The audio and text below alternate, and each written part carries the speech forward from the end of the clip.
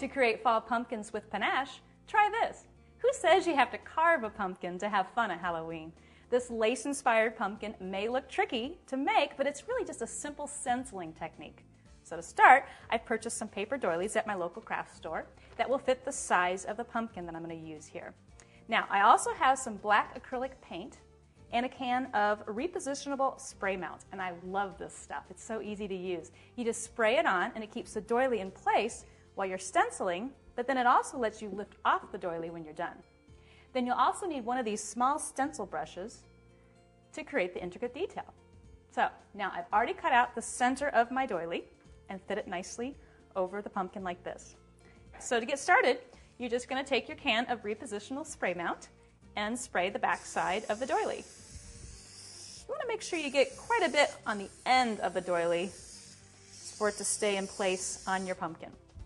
All right, and then you're just going to carefully put it over the top of your pumpkin and smooth it down into place like this. Put a little bit of black paint in your dish, and you're going to just start stenciling. So dip it into the paint, and then just dab it into the open areas of your doily. And I think it's better to use a little bit of paint and not a lot. It's better to go under than over because it kind of adds to the aging effect of your stencil. And then also, if you use too much, it might leave some blobs for your stenciling. And you know, this technique really turns your pumpkins into a work of art.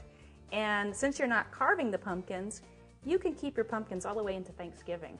And you know, I'm using a real pumpkin, but you could use an artificial pumpkin, and that would allow you to enjoy your stenciled pumpkin from year to year.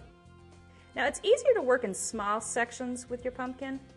That way you can kind of control the doily and your painting technique here.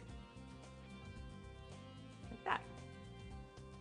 All right, so now just let the paint dry for a few minutes, and then you're just going to carefully remove the doily.